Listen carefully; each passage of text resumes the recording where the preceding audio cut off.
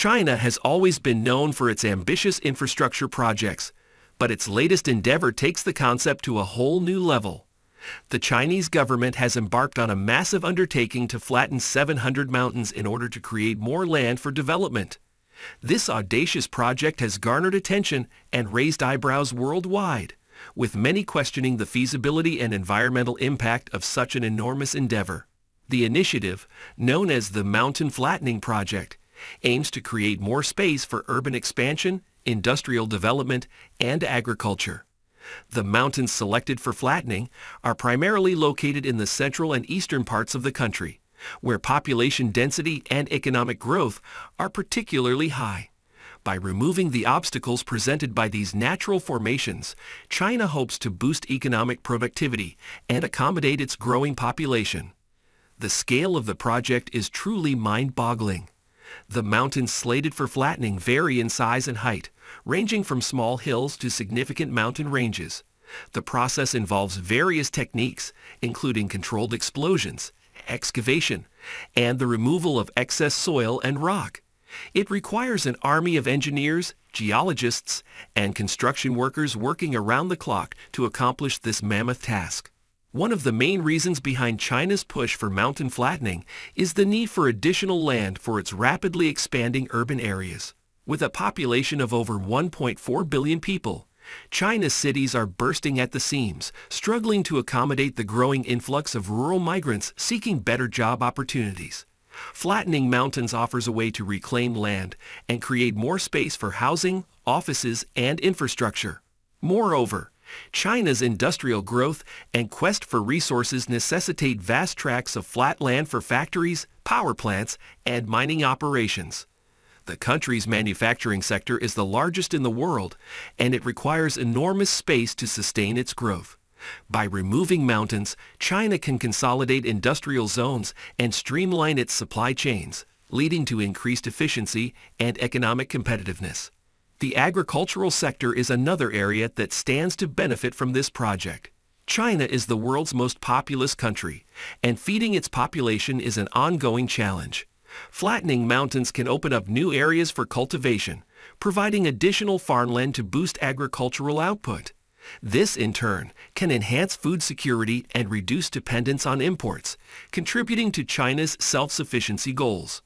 While the Chinese government envisions numerous benefits from the Mountain Flattening Project, critics argue that the environmental costs may outweigh the potential gains. Mountains are not only awe-inspiring natural features, but also crucial ecosystems that support a diverse range of flora and fauna. Flattening these mountains disrupts these ecosystems, leading to the loss of habitats and biodiversity. In addition to the ecological impact, the project also raises concerns about soil erosion and water management. Mountains act as natural barriers, preventing soil erosion and regulating water flow. Removing them could result in increased sedimentation in rivers, leading to flooding and water pollution. Moreover, the altered topography may disrupt natural drainage patterns, affecting groundwater recharge and exacerbating water scarcity issues. Furthermore, the process of flattening mountains itself can have severe environmental consequences. Controlled explosions and excavation release large amounts of dust, pollutants, and greenhouse gases into the atmosphere. The transportation and disposal of excess soil and rock generate significant carbon emissions, contributing to climate change. These factors raise important questions about the sustainability and long-term viability of such a massive undertaking. China has taken some measures to address these concerns and mitigate the environmental impact of the project. The government has implemented strict regulations on dust and pollution control during construction activities. It has also invested in reforestation efforts and the restoration of damaged ecosystems. However, critics argue that these measures may not be sufficient to offset the damage caused by the mountain flattening. Beyond the environmental considerations, the project also raises socio-economic issues.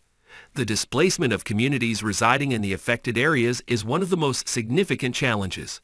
Many people living near the mountains rely on them for their livelihoods, engaging in activities such as farming, herding, and tourism. Flattening these mountains could disrupt their way of life and displace them from their homes, raising questions of social justice and equity. Moreover, the project's cost is astronomical. The financial resources required for such an endeavor are staggering, and there are concerns about the potential impact on the Chinese economy. Critics argue that the funds allocated to the Mountain Flattening Project could be better utilized in addressing pressing social issues such as poverty alleviation, education, and healthcare. China's mega project to flatten 700 mountains is undoubtedly an audacious undertaking that captures the world's attention. While the government emphasizes the potential economic benefits and increased land availability, the project's environmental and socio-economic costs cannot be ignored. It highlights the delicate balance between development and environmental preservation and raises important questions about the sustainability and long-term consequences of such grandiose projects. As the project moves forward, it is crucial for the Chinese government to prioritize environmental protection, mitigate the impact on local communities, and ensure the long-term sustainability of the regions affected by mountain flattening.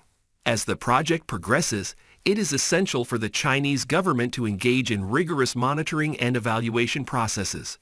Continuous assessment of the environmental impact is crucial to identify any adverse effects and implement appropriate measures to mitigate them. This includes monitoring air and water quality, assessing soil erosion rates, and monitoring the health and well-being of local ecosystems. To address the concerns regarding habitat loss and biodiversity, efforts should be made to establish conservation areas and protected zones in the regions surrounding the flattened mountains. These areas can serve as sanctuaries for wildlife and help maintain ecological balance. Additionally, reforestation programs should be implemented to restore green cover and promote the growth of native flora and fauna. To mitigate the social impact of the project, it is crucial for the Chinese government to prioritize the welfare of affected communities.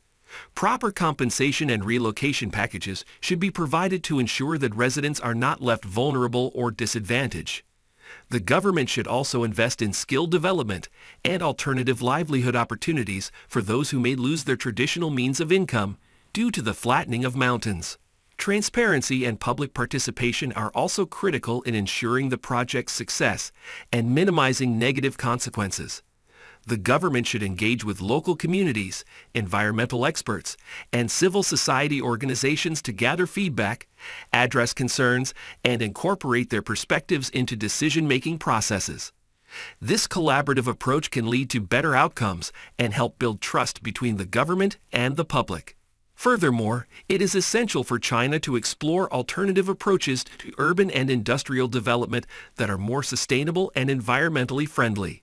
Emphasizing vertical expansion and utilizing innovative urban planning strategies can help maximize land use efficiency without resorting to the drastic measure of flattening mountains. Investing in renewable energy sources, adopting cleaner technologies, and promoting circular economy practices can also contribute to a more sustainable development model. Internationally, the Chinese government should also engage with other countries and global organizations to share best practices and learn from similar projects. By studying the experiences of other nations that have undertaken large-scale infrastructure initiatives, China can gain valuable insights and lessons on how to minimize environmental impact and ensure sustainable development.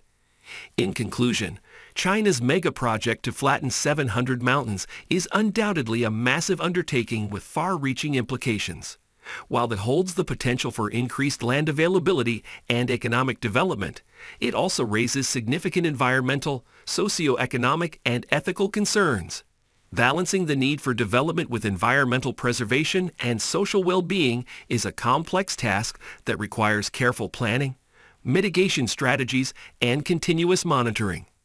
By addressing these challenges and incorporating sustainable practices, China can navigate this project with greater sensitivity and minimize its adverse impacts, thus setting an example for responsible and sustainable development.